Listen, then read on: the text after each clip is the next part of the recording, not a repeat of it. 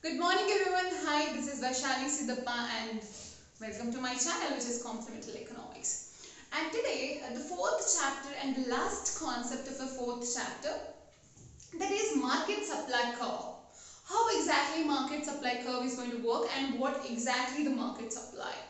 So when we are talking about market supply, in the previous classes you already have seen. If you have seen my previous classes, you got to know that what exactly the relationship between the price and the supply. The law of supply, where price increases, the quantity supply is also going to increase. If price decreases, quantity supply is also going to decrease. So we already have discussed this in our previous classes now. So now, before this I was talking about individual supply curve. So let me talk about now market supply curve. What exactly the market supply? In the market, so many people are supplying the same individual good. For an example, this pen is supplied by so many people. It's not like one or two, so many sellers are there, so many producers are there who is producing this particular pen and selling it. So this way, in the market supply means combining every sellers and combining all the sales, combining all the supply. So if just an example, in the market, in any kind of a market, this pen is produced and supplied by 100 people. So in the market supply, what we are going to do is 100 people who are supplying this, how many units of pens they have supplied, we are going to calculate that in the market supply. So right now, just for the syllabus sake, just to make you understand, we can't consider 100 sellers or 50 sellers because in a number wise it's really very big. So just to make you understand, we have taken only two firms here. The two producers, two sellers, two firms. So the two firms are firm A and firm B. So you have three diagrams here. The first diagram, which is called as panel A, the second diagram, which is panel B, the third diagram, which is panel C. So let me talk about the panel A now. The panel A is nothing but firm A and the firm B. So let me leave this. At the end I'm going to talk about it. So right now it's a firm A and the firm B. So when I'm talking about the firm A, so in the x-axis you can see we have an output. The output is Q3, Q4 and Q5. Three different outputs we are showing, that is Q3, Q4 and Q5. And you have x-axis, in the y-axis. In the y-axis you have three different prices, P1, P2 and P3. P1, P2, P3 are prices, different prices, three different prices you have, P1, P2 and P3. P1, P2 is greater than P1, P3 is greater than P2. So three different prices, three different quantities. So now let me talk about each firm carries different cost. The third point is each firm carries different cost. If I am producing any, just an example, I am owning one of a firm, I am producing this pen. For me, the cost is different from the other. Most probably in my firm technology is good, because of that my cost is less. In another firm, they do not have a good technology, because of that their cost is going to increase. So this way each firm is having its own different cost. So we are producing same pen doesn't mean that everybody firm cost is same. The price most probably almost same, but the cost will be definitely different from each one firm to another firm. So this is quite common in everywhere. So now, so as I said this, P3 is greater than P2 and P2 is greater than the P1 when it comes to price. So let me talk about the first panel. This is a panel A. In a panel A we have a supply curve which is S1. The supply curve is called as S1. Panel A, firm A supply curve. And this is a panel B. The panel B supply curve is S2. And we have a market supply which is SM. SM is nothing but market supply. So in this, let me talk about first of all the first individual one, which is panel A. What will be the situation in the panel A? So let me go with it now. In the panel A, what is happening? The panel A, panel B, you can see here when the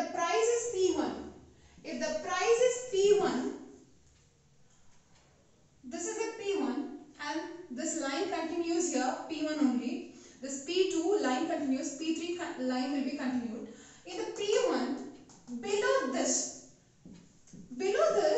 no one is ready to produce. Below P1, no one is ready to produce. Not the firm A, not the firm B. For both of them, it is very difficult to keep a price lesser than P1. If price decreases lesser than the P1, this P1 they are okay with. Lesser than the P1, they are not okay.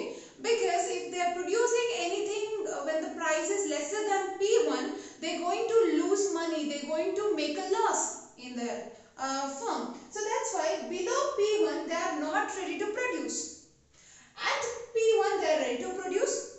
And above P1, they are ready to supply. See, the supply curve starts from P1 only for the firm A. The firm A supply starts at P1 because their cost is this.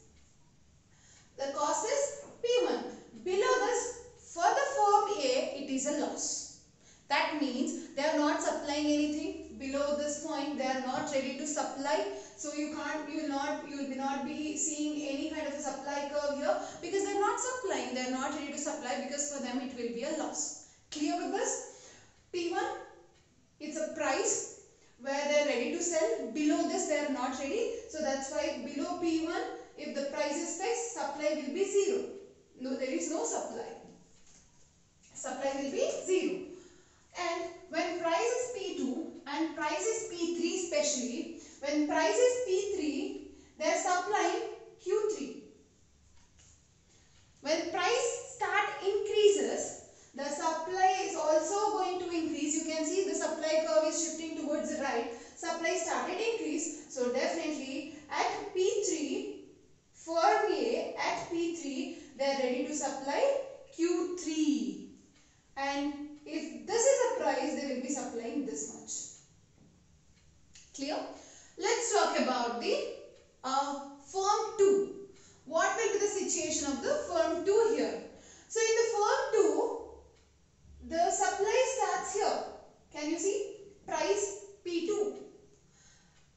P2, they are ready to supply. Below P2, they are not ready to supply. For them, the cost is more. Here cost is more. Here cost is less. That is the reason why in this firm P1 they are not ready to supply. This is the P1 point.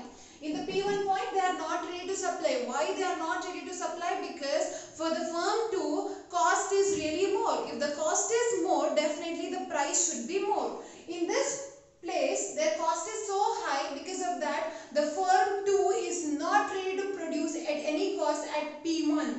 And the P2 they are okay with. So here you can see at P2 the supply started for the firm 2, panel B. Now for the P2, below P2 they are not ready to produce. Above P2 they are ready. At P2 also they are ready. At P2 they started supplying. You can see the supply is increasing. At the firm B, firm 2, panel B, you can see that the firm is ready to supply. Price when it is P3, they are supplying Q4.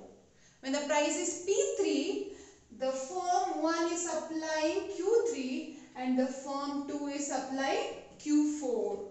So you have already got to know firm 1 and the firm 2 how they are going to behave. So let's talk about the market supply now. How are you going to bring market supply? To add the market supply Q3 plus Q4. Q3.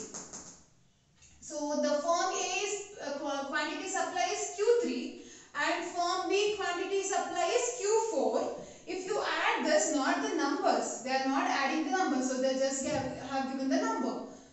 Q3 plus Q4, what is the quantity they are supplying in the market? The total market supply is Q5. And what is the price? They are ready to sell this at the P3. At P3, firm 1 is supplying Q3 and firm 2 is supplying Q4. The total market supply will be Q5. This will be Q5. So then, what is the total supply? S1 plus S2. Finally, it will be derived to SM, which is market supply.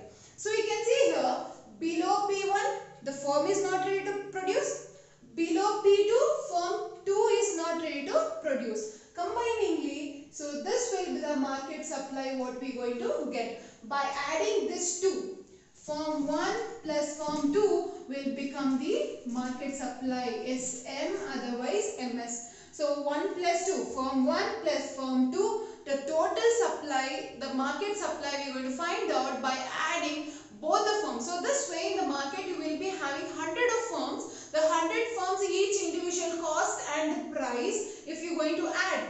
So then finally you are going to get the market supply. So I hope you got this. So in the next class I will be coming with the 5th chapter. Thank you so much.